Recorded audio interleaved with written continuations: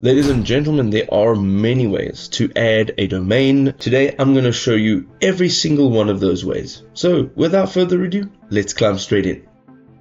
So if you want to add a domain to your DreamHost account, we're going to go over here to the left-hand side now. There's a number of ways you can do this. If you're going into domain names here, you can basically transfer and manage your registrations. But for now, we're going to go up over here to websites, okay? And we're going to go to manage websites. Now, once you're in manage websites, you'll have a few options, and there's a few ways you can add a domain to your DreamHost account. So right from here, we're going to go and click on add website, and you can see that you have these options. So you can use a domain you already have registered with another provider. Now, if you click on this option, you'll have to add in this domain over here. So let's just go ahead and use a random one. Just as a disclaimer, I do not own this website. I'm just using it as an example. And what will happen is you'll be able to now go back into whoever you bought this domain from.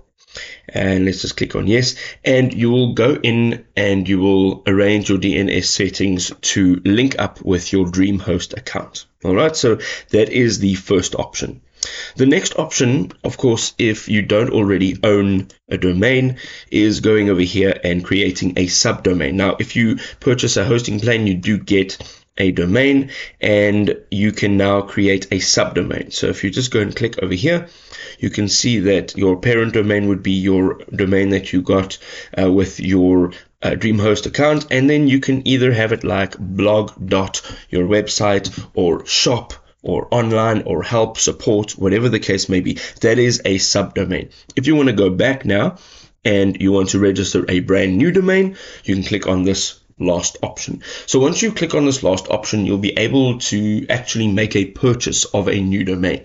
Now, of course, if it's available, you'll be able to make the purchase. So to check if it's available, you can just go ahead and you can type it in here.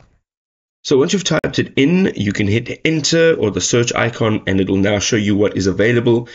And if this particularly is not available, it'll show you what is available, and it'll also give you the pricing. So as you can see here, you can now just choose the domain of your choice. And once you're done, you will make the purchase and you'll have that domain added to your DreamHost account.